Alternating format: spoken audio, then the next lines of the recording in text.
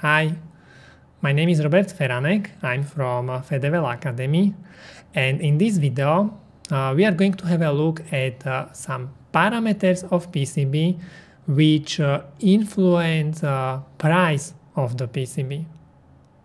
And I'm creating this video because I noticed that many people they don't realize how big difference there can be if they, for example, choose wrong minimum hole size which is used on their PCB. How much more expensive PCB they may have, or how much they can save, how much cheaper PCB they can create if they use, for example, a little bit bigger vias. Yeah? So let's have a look at some numbers in an online calculator, and let's have a look how much difference you can get if you, for example, use little bit smaller tracks, or if you use little bit bigger vias or bigger holes on your PCB. Have a look what are the numbers which you may want to use for your standard PCBs. For this video, I'm going to use a PCB. I need to say they don't pay me anything for advertisement or something. I just know this company because I occasionally talk to them. They are supporting our students, or basically our students. They can manufacture PCBs through PCB, but you can very simply just go and you can Google for different kind of PCB manufacturers. Just write cheap PCB. Okay, and you can use different online calculators. I used this PCB manufacturer before. I manufactured some PCBs here, and I was very happy. They delivered and everything worked, so it was perfect.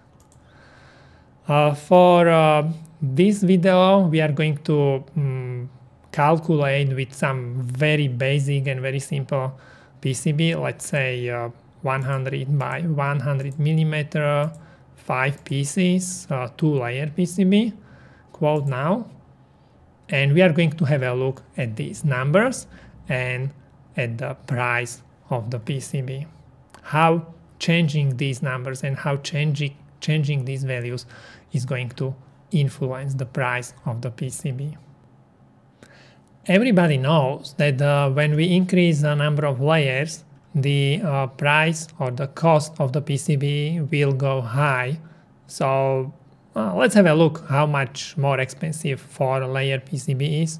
So at this moment, $5. If we go for 4 layers, $49.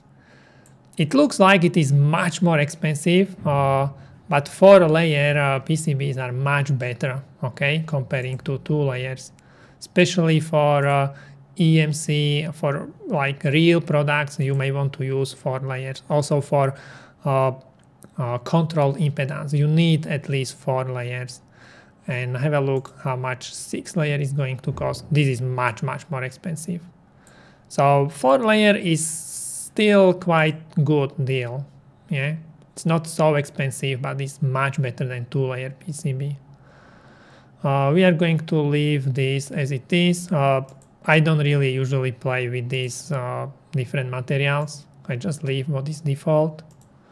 I'm going back to 2-layer PCB. Oh, this is much more expensive. Much more expensive. This is the cheapest one. But the numbers what are really interesting and what many people don't realize how they influence the price are these numbers which are here. So minimum track width, minimum spacing, and minimum hole size. If you have a lot of space on your PCB, don't use smaller holes than 0.3 millimeter. These are really cheap. If you go for 0.2 millimeter vias, have a look how the price is going to change, okay? Suddenly $64 just because we use smaller vias. Use 0.3 millimeter vias. Same for minimum track width and minimum spacing. If you just use 2 thin tracks And if it's not necessary, instead of $5, you are going to pay $64. Or here, this is $41. So use this, okay, for 8, $5. Use this. It is 6 mil to millimeters. That's 0.15 millimeter, okay? So don't go below 0.15 millimeter track width and 0.15 millimeter minimum clearance. Color of your PCB is not really going to influence the price, especially if you use standard colors like red PCB, it is still $5, blue PCB, $5. Seal screen, standard seal screen is white, but if you use something else, you can maybe pay a little bit more, yes, $39. Gold fingers, usually you don't use these on your PCB. These are usually needed only if your PCB is plugged in somewhere, you know, like if you have a PCI card or PCI Express card, then you need gold fingers. Or if you are doing a flex cable, then you may need gold fingers. But on normal PCB, you don't need gold fingers. You know, just to be sure everybody knows what gold fingers are, these, okay? Surface finish, this is going to influence price of your PCB or cost of PCB. This is the cheapest one, but PCBs with LED should not be used in some countries, like in Europe. So for products in Europe, you definitely don't want to use this. You need to use LED-free PCBs. This is going to be more expensive, $19. This Hustle, it's the kind of PCB which has like tin on the surface, okay? So this one is with the Hustle, this one is with gold. Okay, if you go here, you can also choose gold.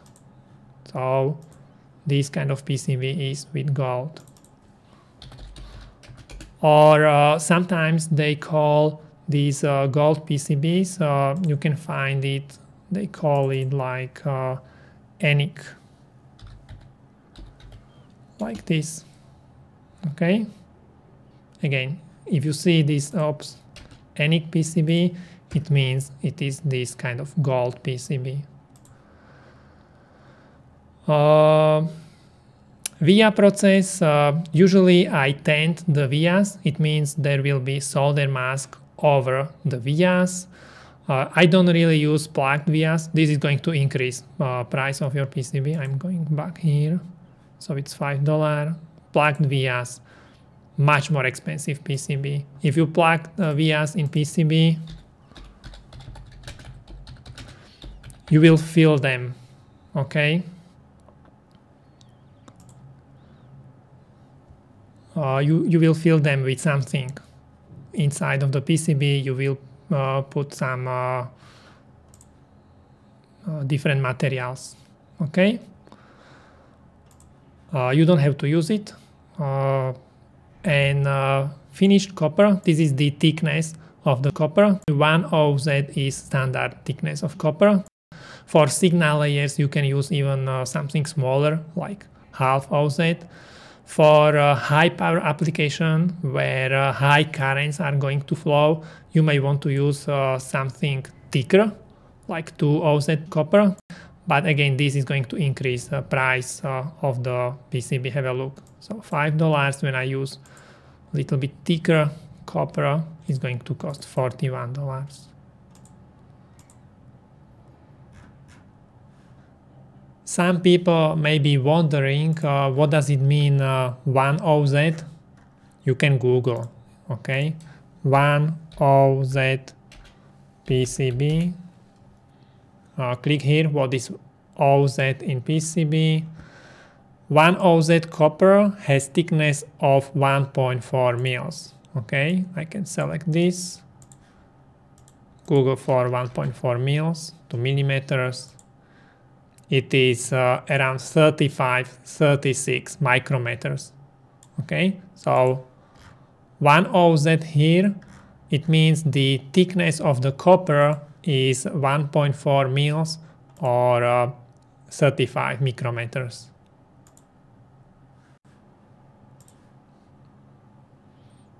And that's everything for today's video.